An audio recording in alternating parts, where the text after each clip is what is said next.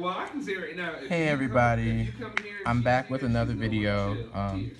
My brother is, I'm at my brother's house right now, and he's on the phone, so that's kind of why, that's kind of the other person you hear on the phone. I'm here with another video. I found a couple more things on my family tree and on my family.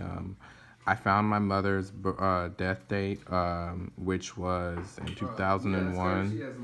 She was probably around the age of 40, 44, depending on when she was born. I did find another document that said that she was born in 1956 and died in 2001, and then I have one that says she was born in 1960 or whatever, and the marriage certificate and all that. So I'm not really sure how everything correlates up, but I do know that her death date was 2001.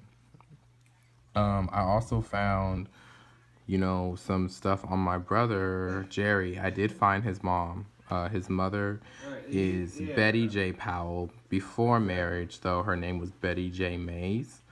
Of course, since my father was Leonard Powell, when she married him, her name turned to Betty J. Powell. So that's a couple more things that I found. I found a couple other things on my father. I just found kind of documents on his school, you know, from in the 60s and 70s when he was, you know, doing certain things. He was in the choir, all that. I found, you know, good photos and documents on that. I think I found something on Jerry when he was born. Jerry Seinfeld? No, AC. Jerry, my brother.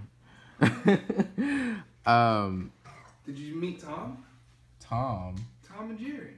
No, AC. Oh, okay. No. What about Ben? No. No Ben and Jerry? No. Alright. Hey everybody, this is my brother AC. Alright, man, I ain't trying to be on YouTube for y'all millennials.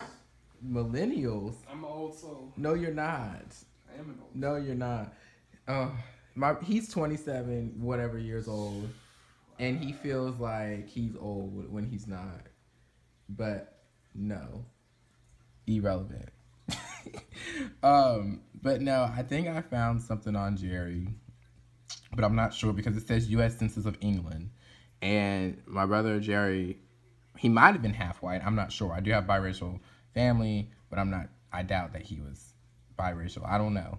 So I want to be careful with the documents that I pick and make sure that the way my tree is correlating, it's correlating in the way I need it to and in the correct way. So I will keep you guys updated. I got to do some more research. So I thank you guys. Please subscribe, and I love you. Bye.